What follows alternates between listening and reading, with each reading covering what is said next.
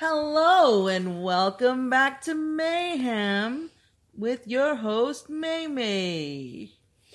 Hi there.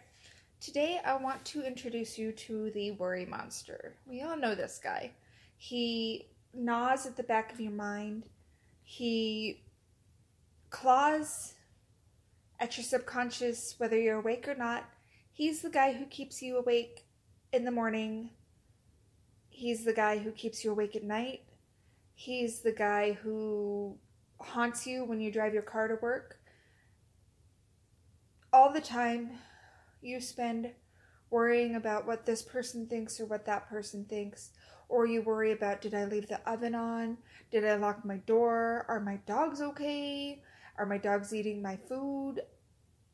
All of these things are the worry monster. And I find that in my life, the things that I worry about the most are the things that I put aside for later. The things that I'm like, okay, I gotta do this, but I can do it tomorrow. Okay, I gotta send a text to this person, but I could do it later. And then those things come back and they haunt me. They haunt my dreams. They wake me up at 2 a.m. when I know that I only have 2 more hours to sleep. They're awful. It's a black hole monster that'll eat everything. It'll eat your time. It'll eat your effort. It'll eat your attention. And that's all the worry monster. All of these things that you have, your time, your attention, your effort, your worry, everything, your thoughts, your mind, your moments, all of these go into the black void that is with the worry monster's stomach. And how do you prevent that? Well, first, you need to face them. You need to look at the worry monster.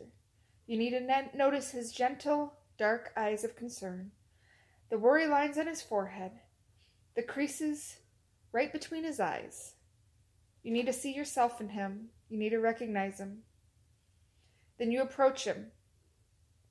You do not fear, but take care of whatever he's worried about.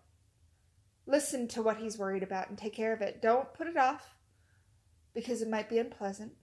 Don't put it off because it's something that you don't want to worry about right now. Don't put it off because you're feeling lazy and you're just feeling like you want to sit there. Do what he is bothering you about. And then if you can do this successfully, if you take care of it, then you'll finally be able to look at the worry monster and recognize him for what he is. Simply a mirror of yourself. The book I want to talk about today is called My Best Friends Exorcism by a guy named Grady Hendrix. Grady Hendrix is kind of cool. And these are books that I do not recommend getting on Kindle. These are books that you need to have in your hand.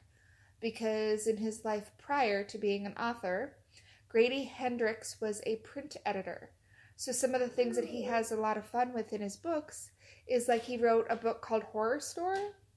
And that book had ads, like IKEA ads, at the beginning of every chapter. And sometimes the way that he puts together his book is really interesting and unique. And the book I want to talk about today is called My Best Friend's Exorcism. So it's about a girl who is friends with another girl, and this other girl starts changing and starts becoming somebody different. And it's about how they go through this friendship together and how things change as they get a little bit older. And it's a beautiful book, and it is very nostalgic. You read this book and it's like you're taking a trip back into your childhood because you remember so much of what he's talking about and it was so much a part of your life. It's a disturbing book. It's going to stay with you for a long time, but I highly recommend it. And I recommend it because anxiety is like the demon that possesses her friend. It takes over everything, and you become a completely different person when you're under the entrancing ideas of worry.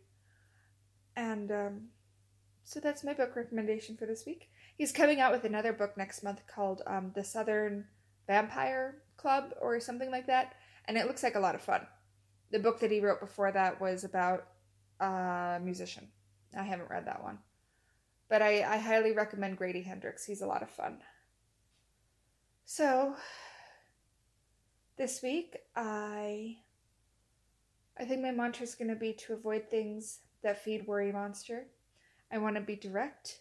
I want to be concise. I want to take care of business. And I want to move on with my life.